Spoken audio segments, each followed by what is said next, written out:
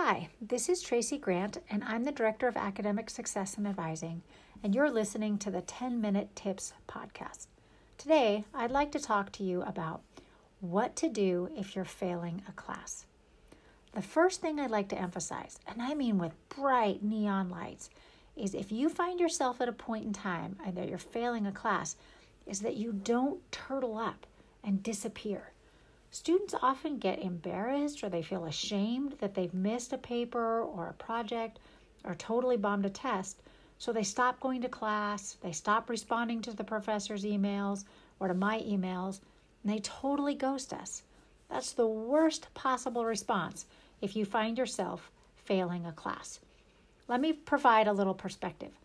I've never seen a student fail, and I mean get an F or a final grade in a class, who showed up to class, who turned everything in, and engaged with the class. Now, you might earn a D if the subject matter is really difficult for you, and I'm not saying that you can't fail if you're engaged and you're trying, but it's very unlikely. So let's talk about what to do if you find yourself failing a class. The first thing is you need to understand why you're failing. You got to check the syllabus so that you can understand what part of the class is lacking, what's hurting your grade, and what you can do moving forward. There are 3 parts of a class that contribute to your grade. Assignments, papers, projects, presentations all fall under this category. Tests, and then attendance. These I'm going to refer to as the big 3, okay?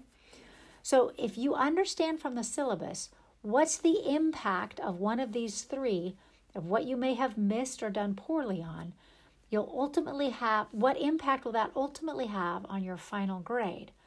It may be that you're failing at this point in time because maybe you've missed 30 points out of only 50 that were possible so far.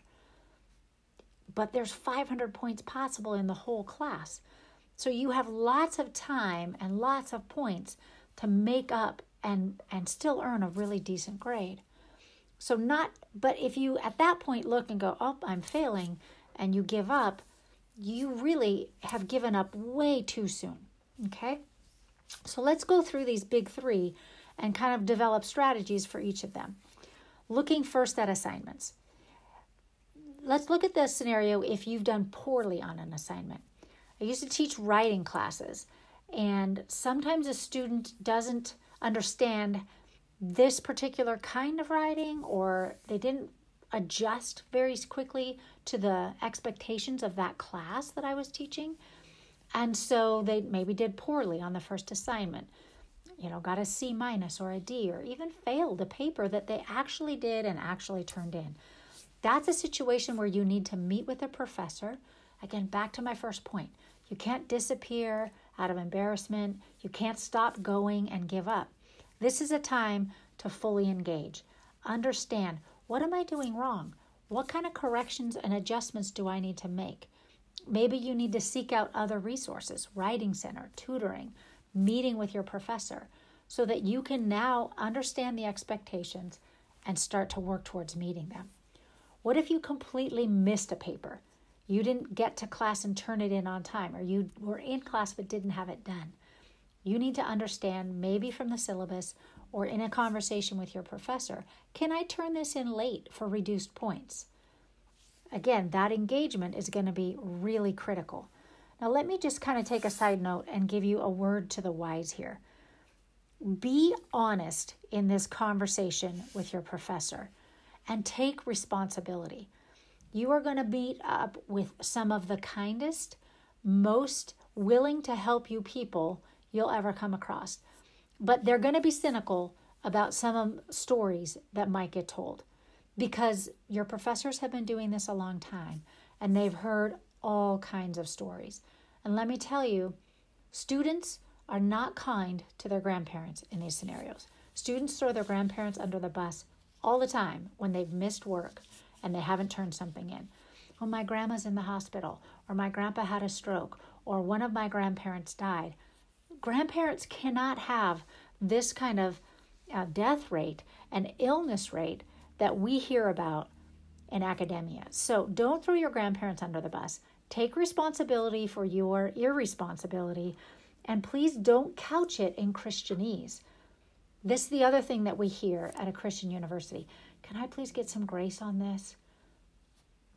Just take responsibility for your choices without couching it in that Christian language. It's really annoying. Also, some things like, I'm sorry I was late to class. I decided to stay after chapel and pray. Your responsibility is to let your yes be yes, do the work, and show up on time. There's a lot of hours in the day for you to pray, and class time is not one of them. Okay? And now, if there's an emergency, there's a legitimate emergency. But the rate at which we hear these things is not legitimate. Okay? So, moving on. Assignments. Now, failed test. If you have failed a test, there can be a lot of reasons why you failed a test. One, you didn't study. Again, back to my previous conversation. That's on you. You need to be responsible to do your work. Sometimes you didn't study enough, for 1 hour the night before. That's not enough. So you need to study more and spread out over time. Sometimes you didn't study the right material. Students often feel like a study guide is a constitutional right. And for a professor to put something on the test that wasn't on the study guide is a violation of your constitutional right. That's just not true, okay? I really recommend that students talk with their professors before the test. Understand how the test is going to be configured. Get advice on how to study. Get advice on test-taking skills for that particular kind of test. But if not beforehand, for sure after a test has not gone well, meet with your professor. Do it in office hours. Before class or after class is not the best time to sit down and talk with a professor about a test. What's critical here is if you did not understand the material, and that's what contributed to you doing poorly on a test, is that you meet with your professor, because the material is going to be critical as the class moves on and maybe builds on that material, or that material is going to come back and be present in the next test or in the final. You've got to go back and shore up that understanding. Maybe there's tutoring available. For sure there's the professor's office hours. That, again, back to my first point, that's going to require your engagement. Okay? Last point, we've covered assignments, we've covered tests. Let's talk about attendance. Sometimes professors build into the point system points for attendance. These are the easiest points to gather up. You simply go to class and you earn points for doing so. The reasons that professors do that is because they know you will do better on your assignments, you will do better on your tests if you're present in class.